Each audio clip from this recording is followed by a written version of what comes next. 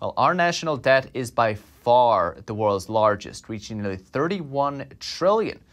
Is it sustainable? Chief Economist of the American Legislative Exchange, Councillor Jonathan Williams, says it isn't even close to sustainable. One of the little discussed elements of this is just how much is it going to cost federal taxpayers across the board in terms of higher interest payments on this increasing federal debt.